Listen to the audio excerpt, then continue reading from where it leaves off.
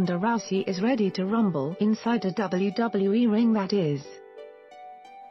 The UFC superstar officially signed a deal with the WWE on Sunday and even made a surprise debut at the Royal Rumble in Philadelphia. Sunday's show was the first ever women's division Royal Rumble, and Rousey appeared after Japanese wrestler Asuka won the match. Rousey surprised her audience when she came out wearing a leather jacket with a Hot Rod t-shirt in the same font as WWE legend Roddy Piper's "This Is My Life Now."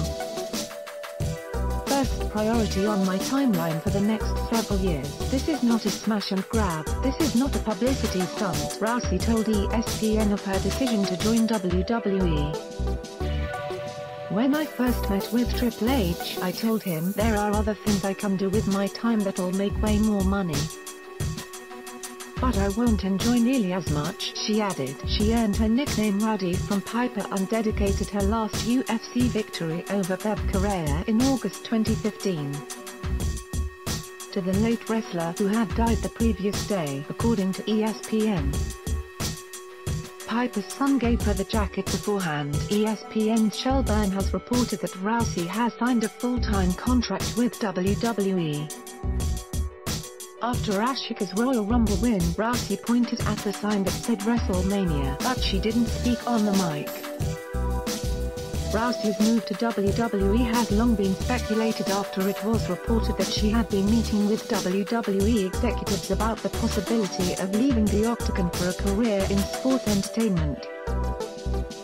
WWE fans have been clamoring for Rousey to make the move, and speculation ran wild that she would make her debut Sunday at the Royal Rumble pay-per-view event at the Wells Fargo Center in Philadelphia. Rousey has made cameo appearances on WWE programming the last few years and even trained at the company's performance center in Orlando, Florida. WWE executive Paul Levesque, better known as wrestling superstar Triple H, had met frequently with Rousey to discuss her interest in a deal. "We've had discussions and we've talked about a million different things," Levesque said before Rousey signed her deal with WWE. "She has loved the pro wrestling industry since she was a kid," Levesque said.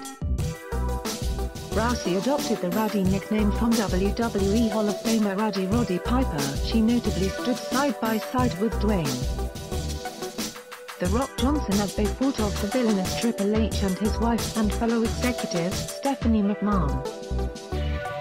In a segment at WrestleMania in 2015, Rousey also appeared at WWE's Mae Young Classic. Rousey and fellow MMA fighters Marina Shafir, Shayna Baszler and Jessamyn Duke were known as the Four Horsewomen, a tribute to the nefarious Ric Flair-led Four Horsemen staple of the 1980s and 90s. Baszler now wrestles for WWE, and the rest of the Horsewomen stable confronted WWE stars Charlotte Flair, Becky Lynch and Bayley at the female wrestling tournament. "Name the time, name the place," Rousey told the WWE stars in a tense standoff. At the time, Rousey could lead her horsewomen against a WWE faction at WrestleMania on April 8. "I think with her main eventing in UFC, she obviously opened the door for us to be taken more serious as superstars," said Flair, daughter of WWE Hall of Famer Ric Flair. "It's one thing to show up one night, it's another to be a WWE superstar.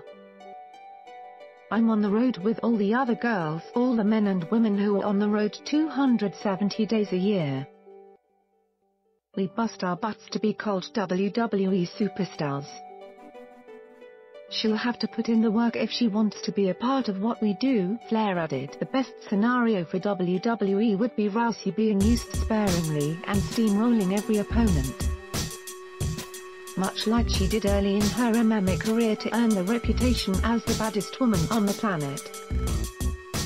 Ronda Rousey should go out there and just smash everybody. Ronda Rousey's matches should look like her early UFC career where she was out there for a minute, 2 minutes, just submitting everybody," UFC light heavyweight champion Daniel Cormier said. The former Former UFC Women's Bantamweight champion may follow up her Sunday night appearance by showing up to Monday Night Raw or SmackDown Live this week. Over the weekend, Rousey, who has been on perhaps permanent hiatus from mixed martial arts, was in South America filming the action thriller Mile 22 with Mark Wahlberg and John Malkovich. She has not fought since she suffered a 48-second loss to Amanda Nunes at UFC 207 in December 2016. Rousey 12-2 lost 2 straight bouts in 13 months and took a break to extend her entertainment credits, including a stint as team coach in the reboot of Battle of the Network Stars. UFC President Dana White has confirmed that Rousey will never fight again for the company.